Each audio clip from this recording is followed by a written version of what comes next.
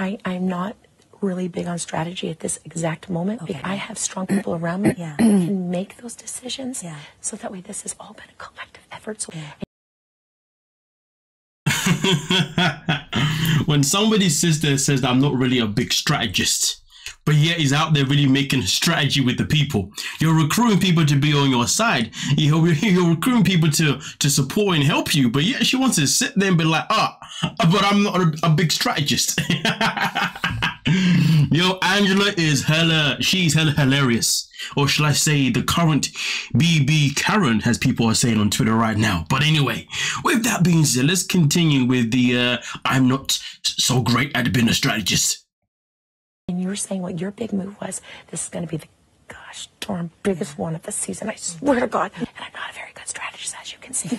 But this is, you're taking away the #1 showmance of the season.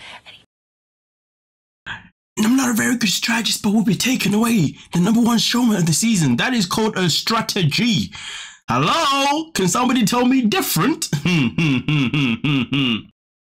Tells the randomest, weirdest thing to try and relate to everybody. But I know this is the game.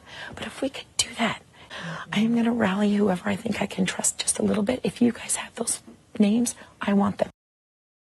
Now, here's the thing. Why are they even having this conversation? Why is this conversation even happening? Well, I can tell you this right now. Lisa, spoiler alert, Lisa has won power of veto.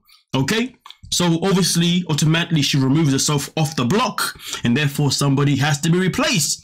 And you can all guess who's now going to be replaced on the block. And as you can hear, as you can see, this is why there's this discussion around Matt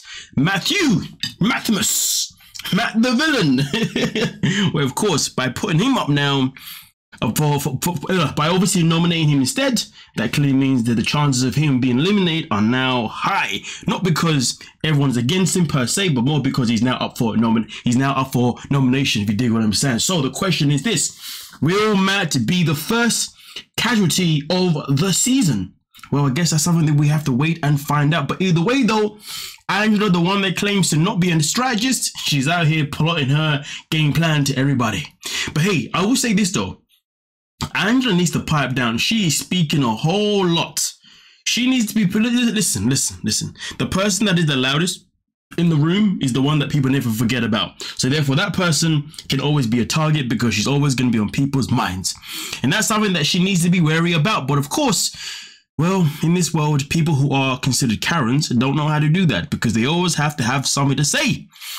And they wonder why they're always in the freaking spotlight. But nonetheless, though, let me know your thoughts. Do you also think that that Angela is the Karen of this season so far?